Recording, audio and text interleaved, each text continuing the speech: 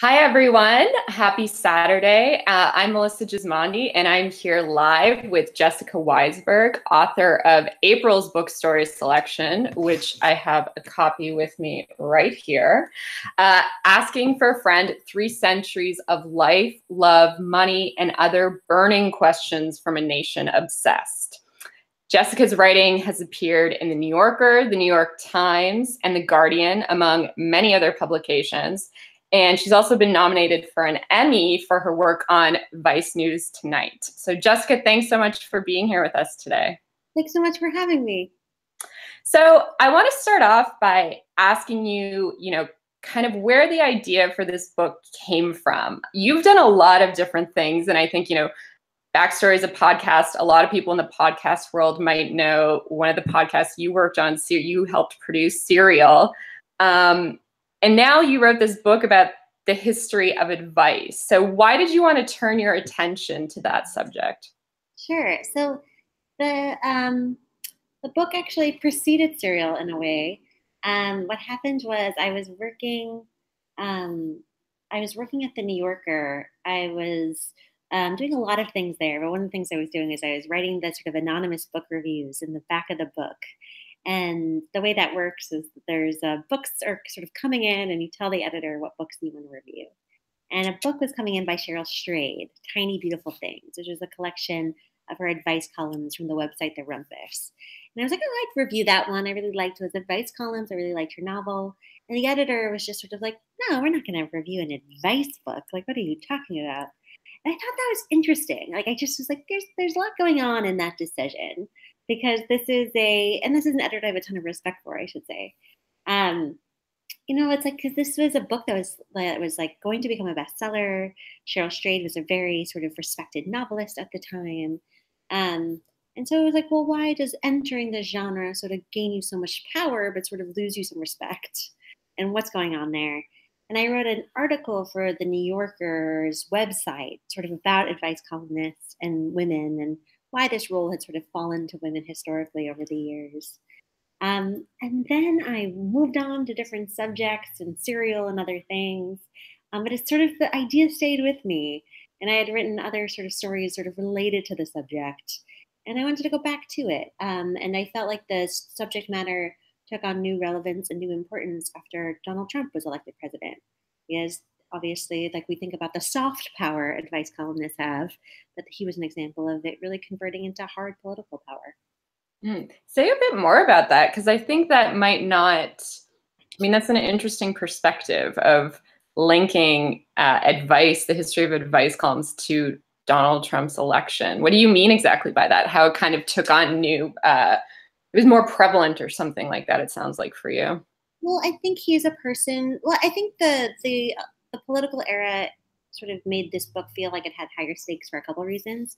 The first is that our president came to fame largely because of an advice book. Like that was how he became known. That was how he got his TV show. And his fame sort of was generated by being a business expert. So that was interesting. And then I also think that one of the things that the political era changed for me was I think that I'm one of those people who doesn't like to be told what to do and doesn't like the idea that there's like that people should censor themselves. Certainly, that really doesn't appeal to me. But there's something about the political era where you hear people in very public positions and powerful positions saying very bigoted things and very sexist things, and I think that gave me more kinship with some of the people I was writing about in the book, who really wanted to enforce some social standards. And I think I saw the value and the purpose of what they were doing in a totally different light under this administration. So, well, let's get into the book a little bit. And so, I know some people have been able to read it already, some maybe not so, are still trying to get a copy of it. But you kind of break it up into, there's 4 different sections, and then there's 16 different stories throughout that you tell to kind of chronicle this history of advice. Whose story, and there's lots of great ones in there, but whose story kind of stuck with you the most, that you kept thinking about, that you're constantly like really fascinated by this person and their story? Oh, that's such a good question. Well, definitely more than one. Um, let's see. If I had to choose one, um, wait, I think part of it's Dorothy Dix, I think, would probably be the one that really stuck with me the most. She was an advice columnist at the turn of the 20th century and just became so widely read. One of the details that I found out that I sort of loved is that there were sociologists like named the Linds who did this longitudinal study of the values and patterns of behavior of people in the Midwest. And they found that the single most influential way of getting people to change their opinion in all of America was this woman, Dorothy Dix's advice column. She was incredibly influential in her time, and that was a time when not that many women had public platforms, and certainly not public platforms of that scope. And I think what sort of interested me about her was um, there's just a lot of interesting turns in her story, including the fact that um, she came to writing life and advice giving like much later in life. And what was also interesting to me was just her feminism, because what was interesting is she was a suffragist and she knew Susan B. Anthony and all those women. But her advice column, she did a very different thing than just sort of advocate for women's rights. She just like let women complain.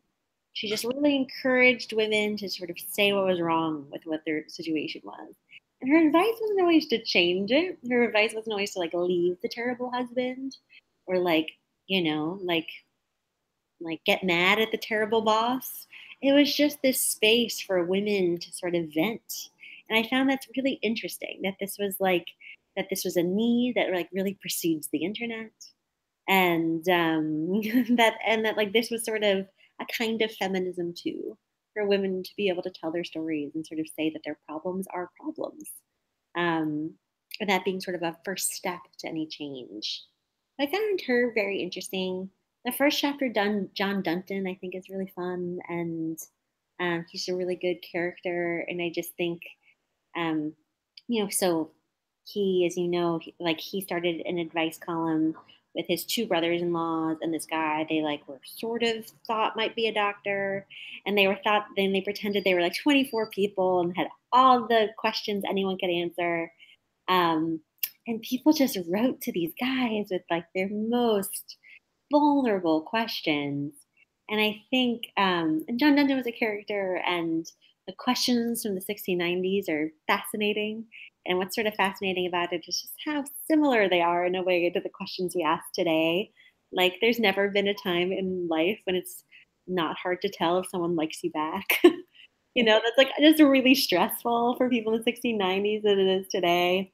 And I felt like that really stuck with me. The fact that that even if the kind of advice you receive changes, a lot of the questions are staying the same.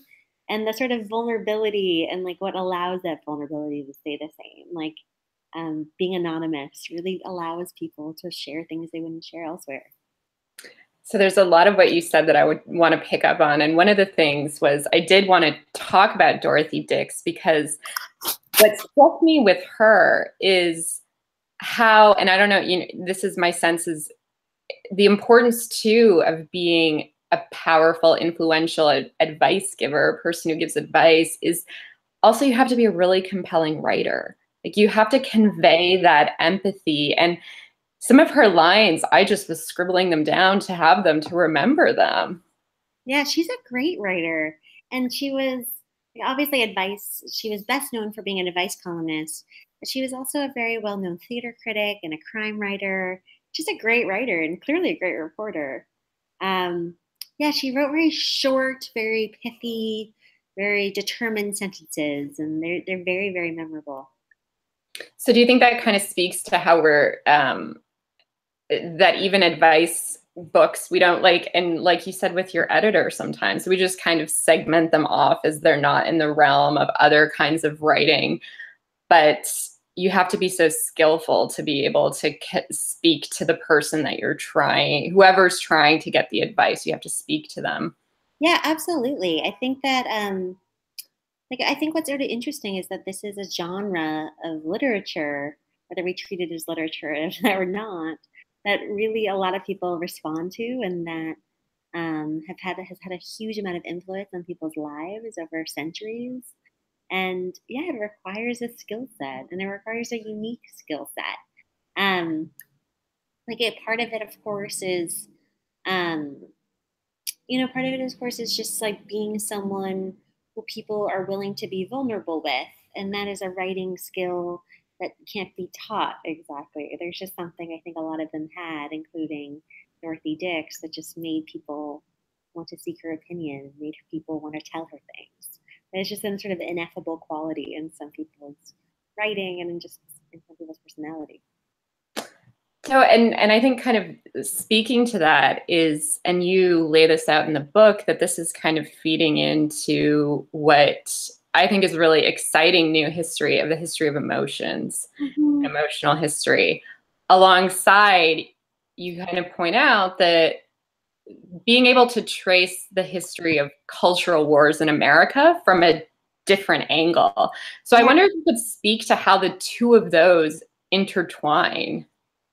Sure. So, I mean, I found like there's a lot of advice givers throughout history sort of enter into culture wars. There was one that I write about very early in the book about this sort of culture war that was sort of introduced by this British statesman named Lord Chesterfield about what was more valuable, being honest or being polite. And he thought that the most important thing was to be polite. He thought that you should never say what you feel.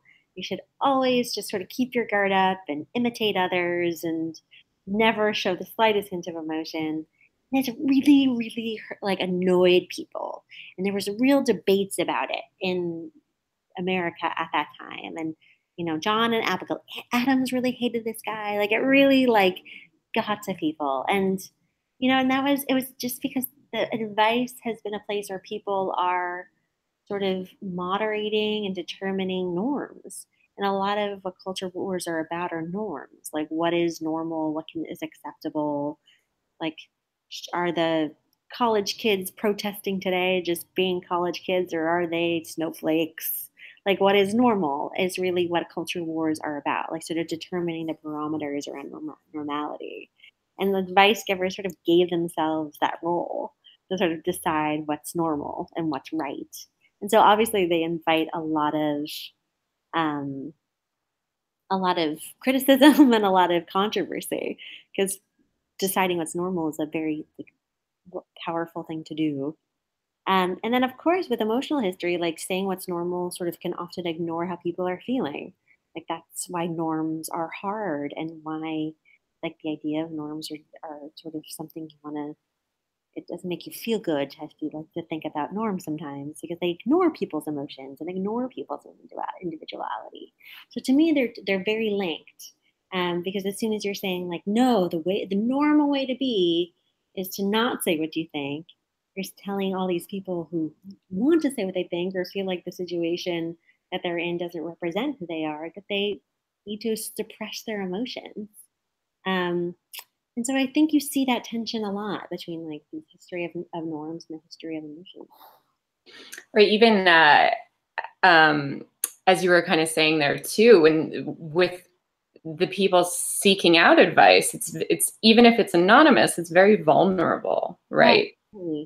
And so not only the power of being able, at a kind of macro sense of being able to say on some platform of this is what is normal, but then also on this individual level of people trying to seek out some sort of satisfaction of are these feelings normal? It's very personal, right?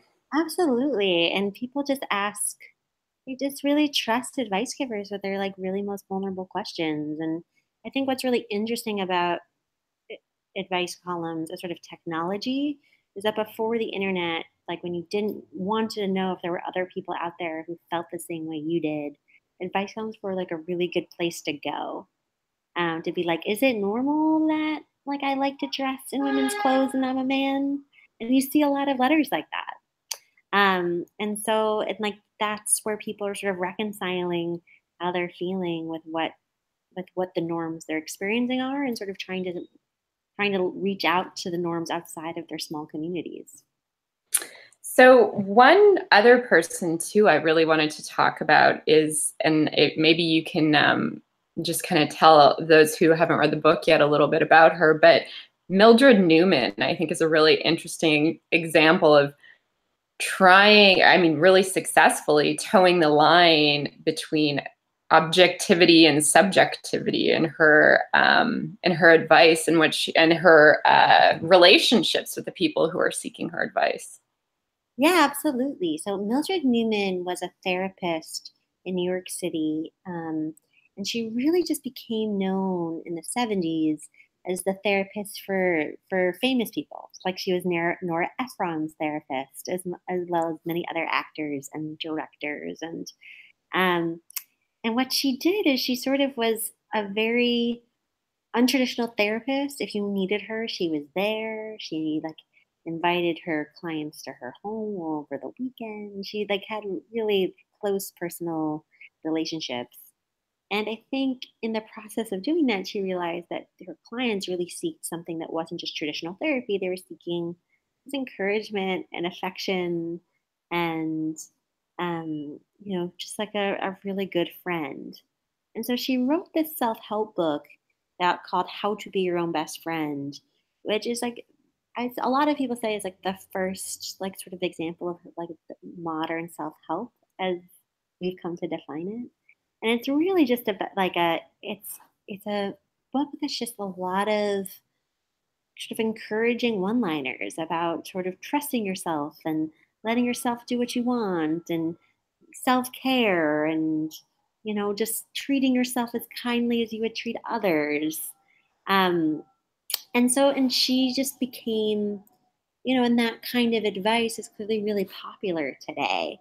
And I would say like that's the majority of sort of advice we see today is sort of more in the self-help category than in sort of I would say the advice category, which is sort of more geared towards thinking about others as opposed to thinking about yourself.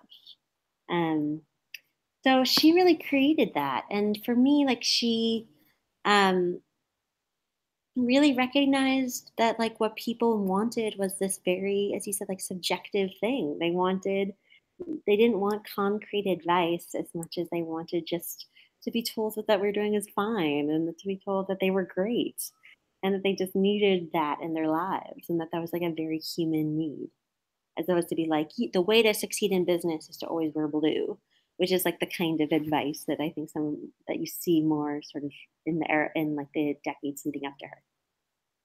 And you mentioned too the internet, which I think is so, I mean, as you said, there's so much about self-care on the internet right now, and so many blogs about it. And it kind of segues into a question actually that one of our listeners submitted. And this is from Julie. And Julie says, I was intrigued by Benjamin Franklin in the early part of the book and his use of different characters or personas to get his messages out. Does the internet and its ability to make a person anonymous give modern advice columnists a similar platform? Oh, I love that question. Um, yeah, I think that's a really good point. I think that I think all the advice columnists in the book in some way had a persona, and Benjamin Franklin was interesting because he had many. That's why people write under pen names, and that's why, and some of the pen names are, very elaborate personalities, like Miss Manners, I write about later in the book, which is like a whole character, not just a name. Um, and so I think that the internet, just because there's a shrouded nature of the internet, does give people the ability to sort of create new personalities or new facets or personas more easily than it was before. And certainly there's opportunities to create more personas for the most industrious advice givers among us. Julie also had a great question about advice columns in teen magazines. Oh, yeah. And if you had any thoughts on those. And I thought that that was also such a great question because it really speaks to, I think, the importance of age in all of this, of how old someone at what stage in their life people are looking for advice, and how that shapes the kind of advice that they're looking for, and maybe what sort of advice they want, or if they want an empathetic person or more kind of direct. Did you have any thoughts on that, kind of the teen magazines and age? Yeah. Well, I think that my memory of teen magazine advice givers was that they were very, very blunt. They were just like, he doesn't like you, break up with him now. And like I write briefly about Dan Savage in the book, and I think he does that certainly. It's just like the right thing to do is this. And I think like with teens, there's a certain, um, I think that advice givers have a certain tendency to be a little bit more blunt for whatever reason. Maybe it's because they think the teens will do what they want, whether they say whether regardless of what they say. So they might as well just say what they think. Um, but yeah, my memory of reading teen columns was that they were always very direct. Um, and like most of the advice givers in the book are direct, but not to the same extent as those routines. Um, and then in terms of empathy, um, I think mostly people have always sought empathy. And I think for teenagers, I don't have, like, I think like someone who says, I'm sorry that's happening to you, that happened to me when I was a kid, is really important with teenagers. But I think that's really important for all adults at any age. It seems to be one of the hallmarks of some of the most successful advice givers, that they were able to convey that empathy. Yeah, absolutely. Another kind of key aspect, I think, of the book is the extent to which, and this gets into a lot of big themes in American history, but the extent to which the drive for self-improvement and advice and all of those things from, Benjamin Franklin, or as you show even before, is uniquely American. Mhm. And I wondered if you can speak a little bit to that, and if where you think that comes from, why you think that's the case. Yeah, I think I write in the book that the obsession with unite advice is a uniquely American thing. And that's very much true. Like there are certainly advice givers in other countries, but rarely do they reach the sort of same level of prominence as say like Oprah does here. Like we have a special place in our heart and in our society for advice givers. Um, and yeah, I think that it reflects a lot about American society that we think that their answers are out there and that with just like a little bit of guidance in the right direction that anything is possible. It just shows that the American dream really looms large in people's imaginations. So I think it reflects something very optimistic about American culture, that this is something that people are really striving for. I also think like from a historical point of view, it really shows that like when you look at the advice givers I write about early on in the book, like just how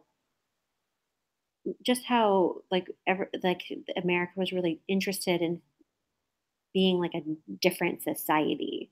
That like they were like all these people were writing books about etiquette and how people should behave and how people should treat others because there was this window of thinking about all these things in a new way, and a lot of people took advantage of that. And Benjamin Franklin, wrote those books of maxims because he wanted to influence American society. And that sort of openness to like what norms should be is something that I also think is uniquely American. That like that norms can change and that people can dictate them and that they have more, volatility and room for growth than they might in other societies. And I also think it reflects the fact that, we don't have a state religion is like another factor. So, that there are sort of secular people that people turn to for advice here more so than in other countries. So that they're kind of holding the position that a spiritual leader might hold in other countries or cultures. Yeah. Or I see like in countries where there is a state religion, it'd be harder for a secular person with all the answers to sort of step in. Hmm. And do you think, and I know this is kind of a theme too in the book, it inevitably though, right, creates this tension where you can never be fully satisfied with yourself in a culture where you can always improve yourself just a little bit more. I know. I mean, that's the cynical thing about advice. It's just like, and that's why it's such a good moneymaker. Because of course there's no sating people's need for it. And I think that's why it's been such a successful industry in America as well. There's always can be a sequel. Like, people can always seek new tips and new ideas about how to improve their lives and themselves. Does it, and my sense too is it also kind of speaks to this value, I guess, really in American history and culture of individualism, that you as an individual can remake yourself, that it's less kind of understood to be the social kind of community perspective of building communities is important, but that emphasis on the individual that's been so strong. Yeah, I mean, one thing that interested me about looking at advice throughout time is that, not throughout time, throughout American history, is that in the advice earlier on in the book is more community directed. It's more about how to make other people feel comfortable in a room. It's about how to be a good employee, how to be a good wife. It is more sort of outer directed. And then over time, you see advice becoming very much about self-satisfaction and self-actualization and all those things. And I think that, so you see the sort of heightened individualism happening over time as you look at advice. But even in the earlier era, when people were sort of thinking about advice as a way of sort of being a better wife or being a better worker, there's certainly it's certainly seen as like a means to an end. And so you really see that it even then it was sort of catering to the very like sort of individualized, competitive society. And it seems like one of the biggest, well, and this is, I mean, kind of segueing to circle back as we start to wrap up, and you mentioned Donald Trump, of now there's someone who kind of made a name for himself giving advice on how to make money, and now he's the president, that we're really turning to celebrities for advice. And that you mentioned Oprah, and she seems to be an interesting, maybe unique example, but I loved, when you talk about Gwyneth Paltrow as someone who was an actor and now is running a lifestyle company, website. When do you think that kind of starts, and why do you think that's become one of the dominant ways in which we're looking for advice now is to celebrities? I think it's a couple things. I think that part of it is that like there's been this push, I think, for public figures to be more and more vulnerable for their audiences these days. And giving advice and being open to advice sort of puts your vulnerability on a stage a little bit. I think more celebrities have been doing it because it's good. It's sort of good publicity and good self-branding in a way that it wasn't that long ago. Like, we wouldn't have wanted to see Audrey Hepburn get ready for the Oscars. We just want to see her at the Oscars. But now we want to see all the actresses like pick out their dress and put on their makeup. Like, there's something about wanting transparency that our current internet era sort of demands. And I think offering advice is a way of sort of offering a bit of transparency, but also putting celebrities being in the position of offering advice rather than receiving it. So I think that's part of it, like that sort of this push towards vulnerability and transparency in our culture. And then I just think in terms of it's part of just it's the fact that like who doesn't, this is a bit of wishful thinking. These are people look up to and think are beautiful and smart, and they're offering advice, and that's very tempting. It's just an opportunity to relate to someone who seems otherwise unrelatable, and I think that's very exciting for people. I think that there are different kinds of advice givers. Some who really try to be on the same level as the people they're giving advice to, and some who are more aspirational figures. And you see over time both of them being successful. But there's a long history of just very aspirational figures being very successful advice givers. So I think that sort of fits into this mold, certainly. What's the kind of the most striking continuity that you noticed from, you know, the 17th century to today in terms of advice? I think it's the similarity in questions. I think that was the most striking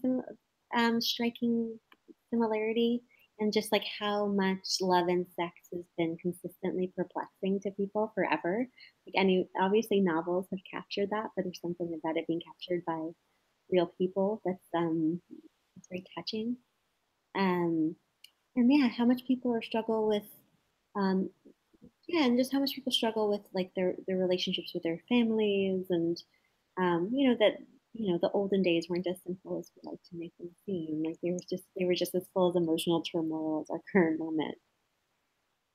And I do want to close though by asking you what the best bit of advice that you read while you were researching. Oh, that's a really good one. Um,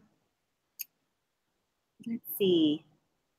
Um, I mean, I think that um, this manners has like some very straightforward advice, which is just that like etiquette is just about treating other people the way you want to be treated, which is, I think, for someone who like sort of balks at the idea of etiquette and it being sort of full of pomp and circumstance, that was sort of like a nice thing to remember. And then Dorothy Dix had this line in something about just when someone was stressed out, that the best thing to do is take a walk around the block. I think that's probably really good advice. Like, it's kind of a magical what a walk around the block can do. That is what I took away from that part of the book. It's hard to do in the moment sometimes when you know you should go for a walk, but if you can remember, it's pretty magical what it can do. Well, Jessica, thanks so much for making the time to chat with us today. Yeah, of course. Thank you for having me. I really love this podcast, so this is fun. Great, thanks. And thank you to those of you who might tune in later or who tuned in now. And we'll see you next time.